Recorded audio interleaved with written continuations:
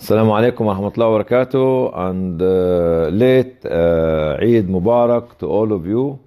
May Allah accept your fasting on the 10 days of the Hijjah and your good deed during the Eid. And for the people who finished Hajj, may Allah accept their Hajj, and for everybody else, may Allah subhanahu wa ta'ala bless their life, wherever they are, whatever they do, for the sake of God.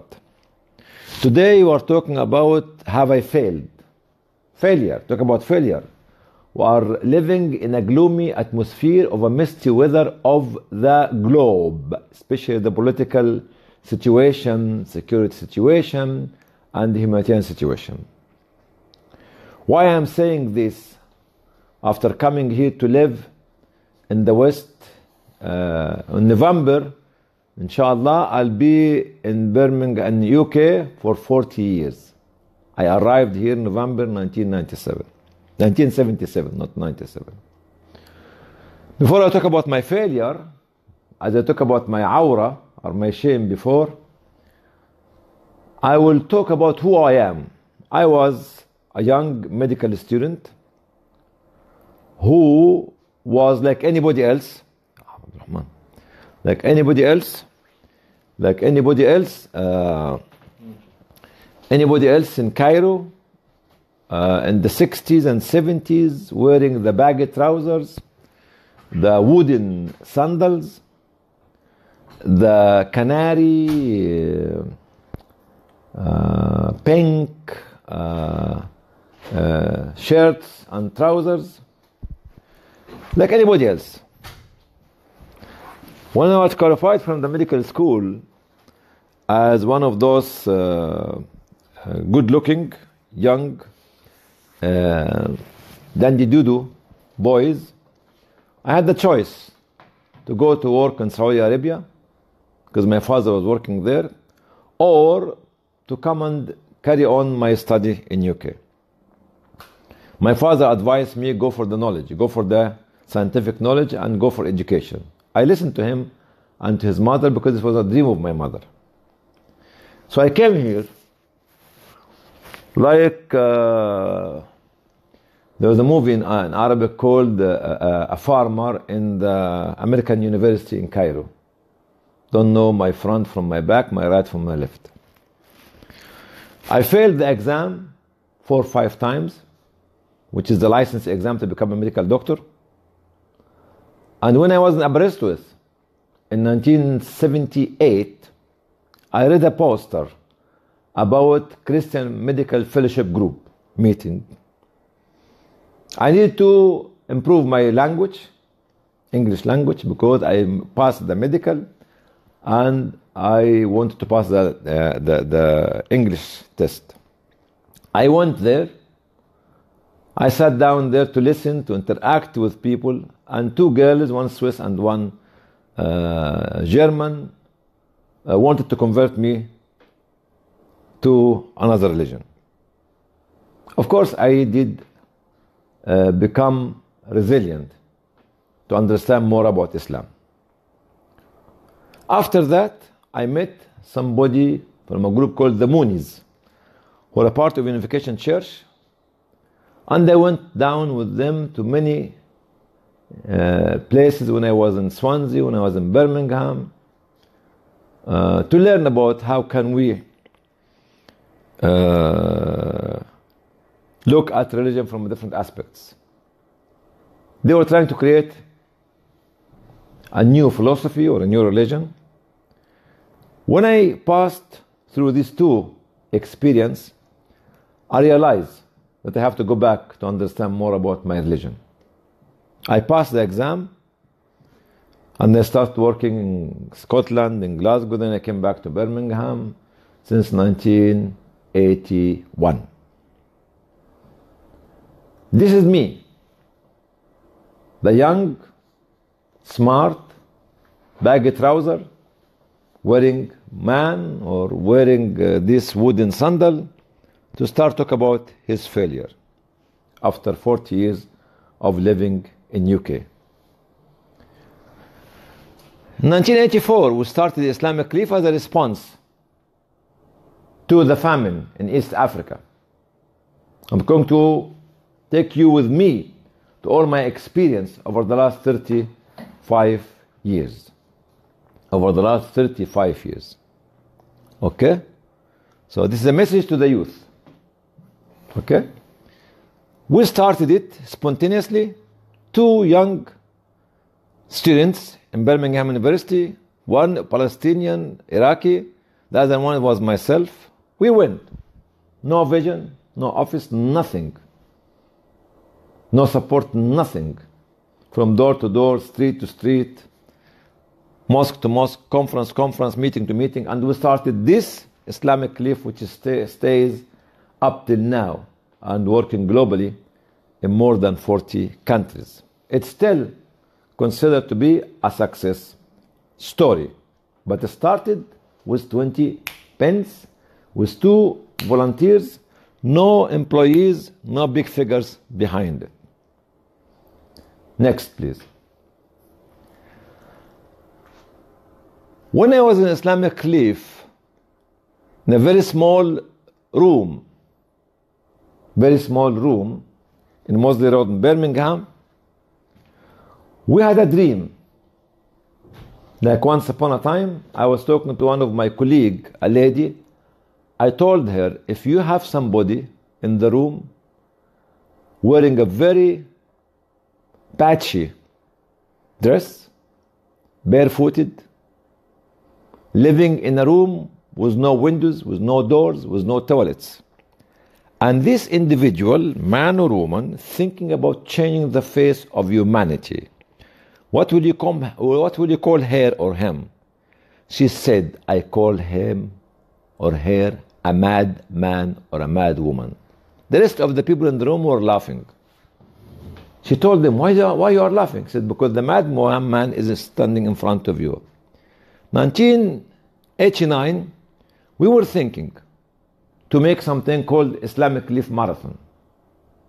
Islamic Relief Marathon. This is not the rightful image of the marathon of Islamic Relief. This is something else.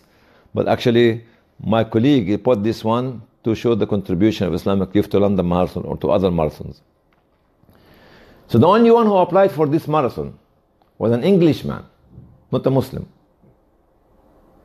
And then we have to cancel the marathon after taking all the permissions from the City Council of Birmingham in 1989. The vision was there to have the marathon, but the ability of Islamic Relief as a small baby organization was not there. Then the community was not ready for the marathon in 1989. Next one, please. The big jump came same year. We wanted to make Islamic Relief games. Football, basketball, volleyball, kabaddi, badminton, etc. In 1989, again, we had a test case with an organization called Forces of OSIS, Federation of Islamic Federation of Student Islamic Organization, student organization. And in April 89, we said, if we'll be able to make a football tournament in Birmingham University, outdoor football tournament, we'll be able to make Islamic Relief games. It was very successful. We found the students traveling from Southampton to Birmingham and from Aberdeen and Edinburgh and Glasgow to Birmingham just to play football.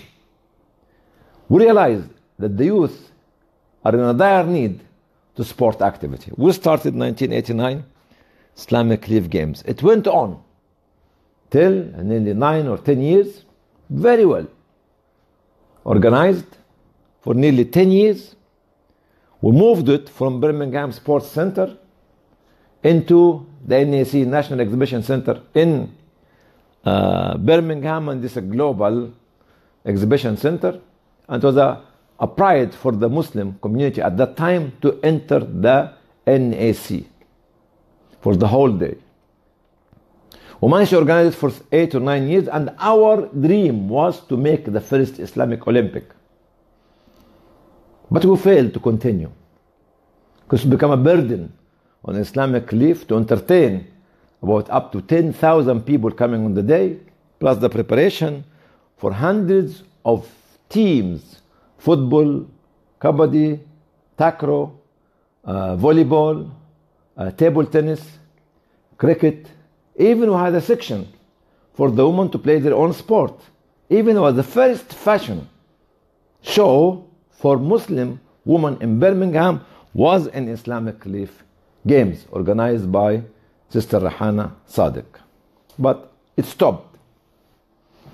Too much. But a lot of people now, a lot of organizations are doing games in different parts in UK and Europe. Halal food board. Somebody might say, yes, Islamic Relief is your cup of tea. But what is this? We found that there's a shortage of halal meat in the market. We sat down together as a few individuals, with shopkeepers, with people who are running abattoir, to organize this. It took about 2 years to register the board, but we failed to manage it. So we closed it down. There was a need, and still now. You know why was the need? Because the shortage of halal meat in the market. We discovered this in the late 80s. That people are fooling you as a customer and selling non-halal meat in their shops. Muslims are selling non-halal meat in their shops. But now halal meat becomes a phenomena, even in Asda and Tesco, in different big superstores, they are selling it. The first Eid prayer in the whole of UK was organized in a small. This figure, this image is not the one which was 1990. This is a recent one, organized by Human Appeal and by Green Lane Mosque in Birmingham. But the first one was 1990. I was in my office in Islamic Relief, and the young man who was a businessman has a restaurant called Umar Restaurant in Hagley Road in Birmingham. He came and told me, Dr. Ban, I said, what? He said, can we make outdoor Eid prayer? I said, why not? I took the idea as a challenge and as a new opportunity for the Muslim community to come out. We went to consult different mosques.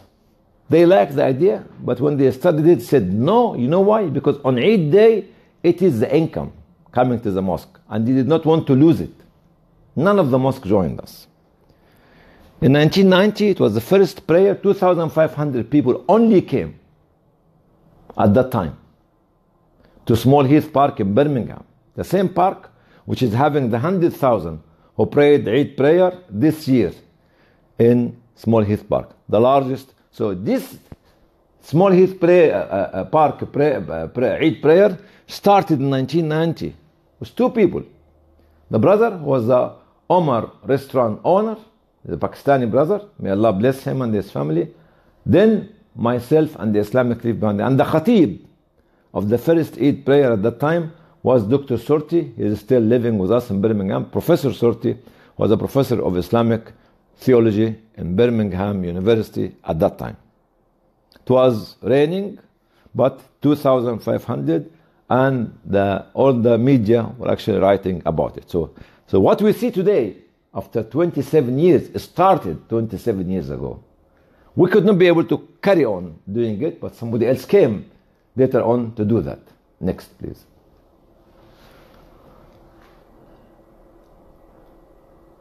There's some sequence.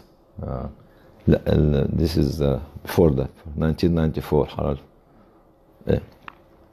Islamic Relief Concert. Islamic Relief Concert was written in a document that I wrote called the Grassroot. Grassroot means when any community worker will be able to connect, communicate, work and drive and guide the community. There's a document, 40 pages. I wrote it about the relationship between you and the community should not be one way. It should be dual carriageway. Community serves you because you serve the community. Community helps you because you help the community. Community stands behind you because you stand behind the community. Community gave you their sons and daughters because you look after their sons and daughters. Community stand up and adopt what you have because you give them the solution in your ideas. This was written at the back of Eurovision Song Contest. If you remember Eurovision Song Contest, which started in the early 90s, I said, why don't we have, or we said, I don't like to say to use the word say, to have this. And we started something like Islamic Leaf Concert in 1994 in Birmingham, London, then Manchester in one weekend. Then after that went to Glasgow and Bradford in the same year. The original idea of it was not a concert. A glamorous concept was to make this kind of competition on the grassroots level in different towns and cities in UK, where we ask and encourage community centers and mosques to get the talented singers, reciters of Quran, hafiz of Quran, and reciter of Na'at. And the winner of such competition on the regional area come to the Royal Albert Hall in London, which is another dream at that time that the Muslims should enter the Royal Albert Hall, which only was made for the royal family and the aristocrats. Unfortunately, Islamic Youth took it the other way around and make it superstar competition. It went on for a few years. Okay, then it became the night of inspiration. Okay, then it stopped, I think 2-3 years ago, because of the amount of work involved in that. Does that mean that we failed? No. Many organizations nowadays, whether it's Human Appeal, whether it's Muslim Aid, whether it's Penny Appeal, are following what we started 23, 24 years ago. This is success or failure, something we can discuss it later on. The seed was there 23 years ago. Now it becomes a forest, a habitat. You don't have to be the one who manage plantation of the seeds, then manage the habitats, because many habitats about the concept nowadays. 94, anything before 2008? 2008. Where's the HIV AIDS? It's October and June. No. Get me HIV AIDS first. HIV AIDS. It was an idea when I was in Islamic Leaf, before I left Islamic Leaf, to look and tackle HIV as a disease from the Islamic point of view.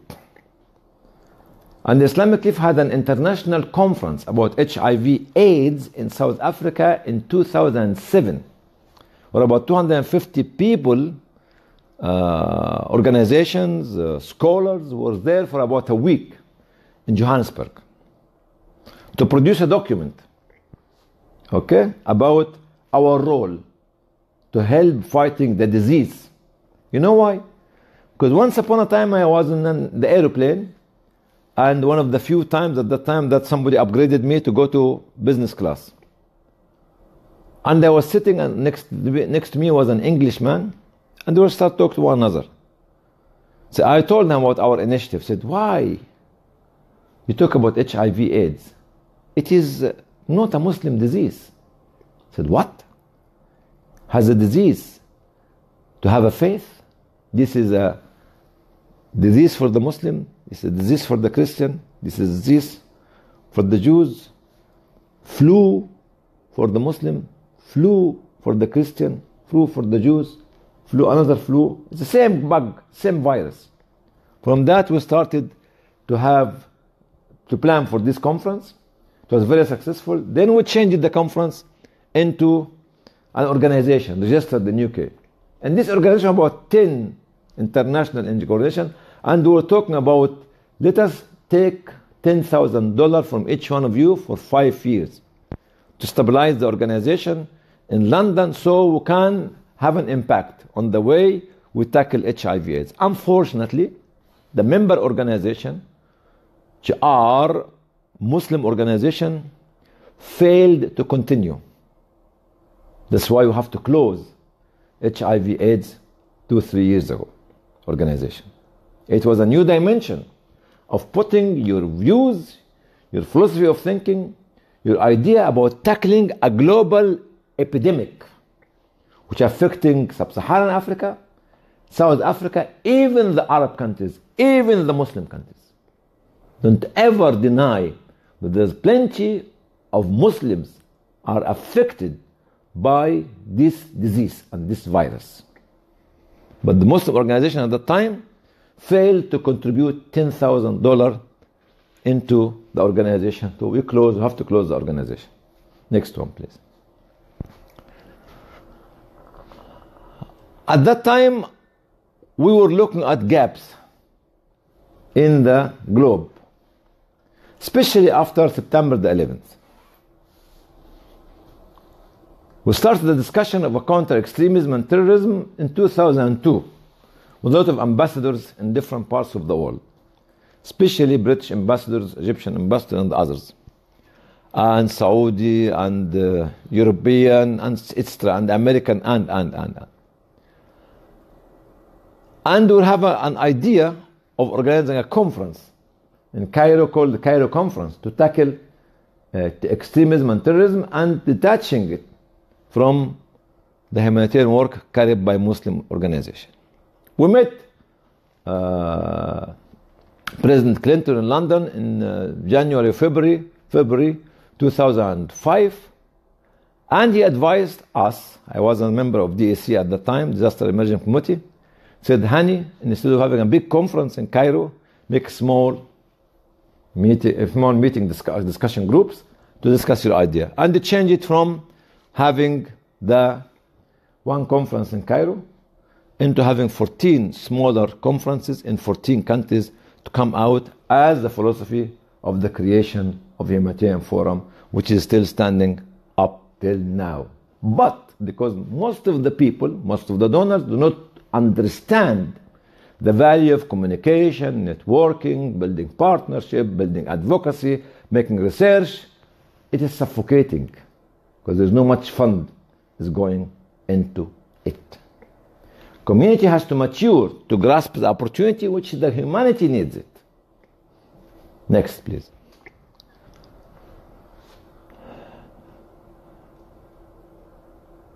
Muslim Child's Forum was another baby who started officially we started in 2009 to bring Muslim charities in UK together under one umbrella. Because somebody was criticizing me, why you bridge the gap in Humanitarian Forum? Bring Humanitarian Forum back, please. Yeah. You see, this is the bridge between the Muslim charities and the non-Muslim charities and government. Okay? And it was the focus, global one. Okay? And that's why I was criticized by some Muslim charities, why you are actually heavily involved in building this bridge between the Muslim charities and non-Muslim charities. Why don't you build this one? I said, cool down, we'll do that. We did it.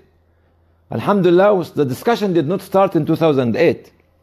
This is the registration, was in 2008. But the discussion started 2004 and 5 to sit down together and to discuss the issue of how can we communicate, how can we coordinate, how can we exchange the views and build partnership between different Muslim charities in UK. You know why? Because of the competition was very ugly, was very selfish, was very rude between Muslim charities at that time. Now, alhamdulillah, started with 5 organizations: Islamic Relief, Human Appeal, Muslim Aid, Muslim Hands, Human Relief Foundation. Okay? Now it's about 17 organizations. in the country, and the number is growing. Alhamdulillah, it's still kicking and alive. And this is something, the byproduct of the maturity of the community and the organization to let this to carry on for the last 10 years. To be the advocate for the Muslim charity sector and nationally and internationally. Zakat House was another initiative that we wanted to make. It's still alive up till now. Okay? It is a hub which has to give the opportunity to the small startup organization who just want a virtual address, a desk space to start with, particularly in London. We succeeded to secure a building in London. Okay?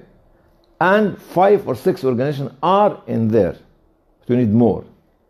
And we need to reform Zakat House into starting to make local program for the local community in the country.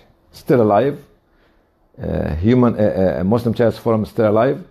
Humanitarian Forum still alive with a struggle. Inshallah. Next, please.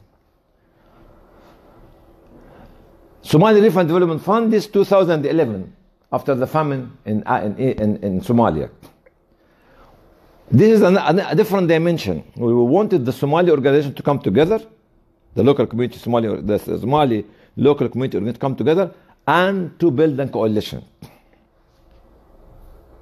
We raised fund, we started to work, but most of the local Somali organizations were not mature enough to understand the dimension of coordination, building partnership, and now it is dormant.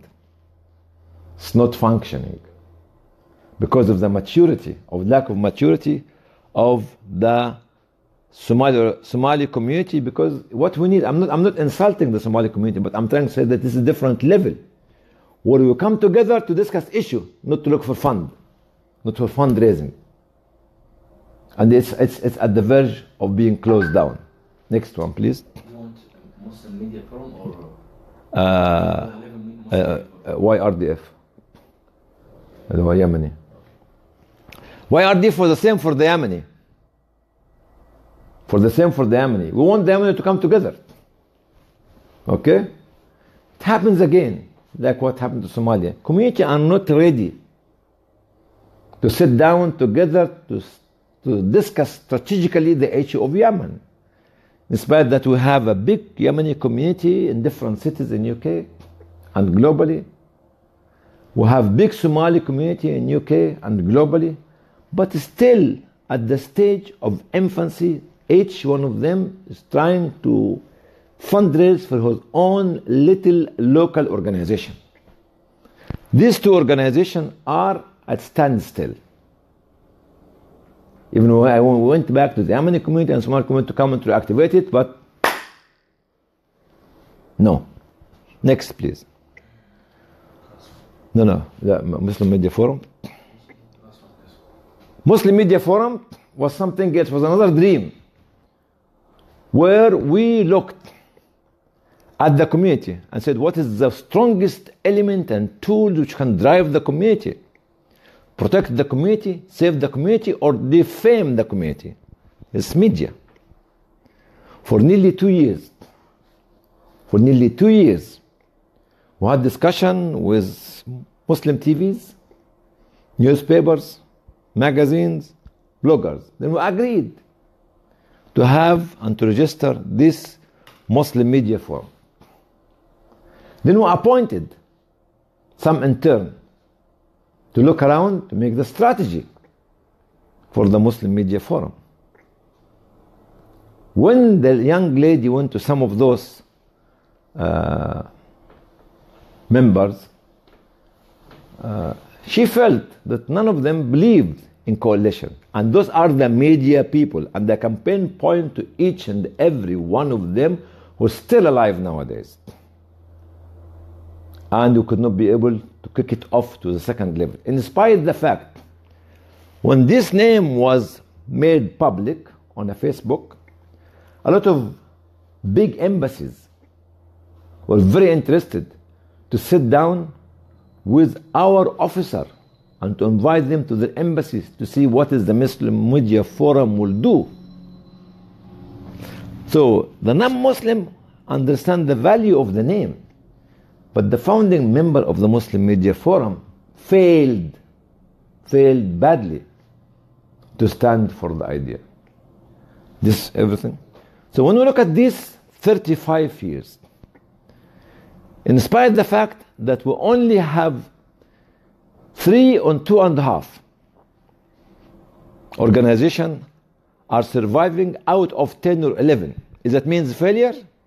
No. It means that you are alive, you are kicking, you are trying, you have to go, try. Don't stop, because the community needs new initiatives. The community needs, and this is the message for the youth. If we fail once, so what? If we fail twice, so what? If we fail 3 times, so what? If we fail 100 times, so what? To succeed once. And this one time of success means could change the society, change the community, change the country, change humanity. Because humanity does not need millions of people to make the change, to create the change. Humanity needs a handful of people to start making the process of change. That's why, to conclude, when the Prophet ﷺ, after 13 years in Mecca, most of the people embraced Islam after his da'wah were about less than 100 people. But the hardcore group could be 10 or 15 after 13 years. Who are we to say that we cannot follow the great examples of the prophets? Even Moses, alayhi salam, after all this time and saving the Israelites, coming to Sinai, then they let him down and they worshiped the golden calf. And he was fighting with his brother. How many people believed in the message of Moses, alayhi salam? Even after seeing the miracles of Moses, after seeing the split of the sea as a support from Allah to Moses, they went to worship gold. Handful of people, or a dozen of people. With Noah, alayhi salam, few people have been saved with him in the ark of Noah. So really, my brothers and sisters, don't ever let anybody to put you down because you failed once, twice, but keep focusing on the road. Once you go outside the main road, you will definitely fail. If you fail once or twice on the track, you can stand up and try again, and try again, and try again. If you're playing a soccer game, football, and you keep kicking the ball outside the box, you will never score. You have to score, you have to kick the ball inside the box 100 times to get the scoring goal till the last second of the last minute. And this is what we learn from the German machine team. When you play against the German, don't ever believe that you won the match before the referee blow his whistle. Try, and I don't think that we fail, and we'll keep trying till Allah subhanahu wa ta'ala give us the sentence of death, and we can meet him with our successful trial and our unsuccessful trial. See you tomorrow inshallah, same time exceptionally because after Eid, okay, 11 o'clock UK time, 1 o'clock Makkah time. غدا ان شاء الله هو نفس الميعاد الساعة 11 بس الميعاد مخصوص عشان العيد، الساعة 11 وقت لندن، 1 بتوقيت مكة، في نفس الموضوع. موضوع بيتكلم عن هل فشلنا أم لا. والسلام عليكم ورحمة الله وبركاته، وأراكم غدا إن شاء الله.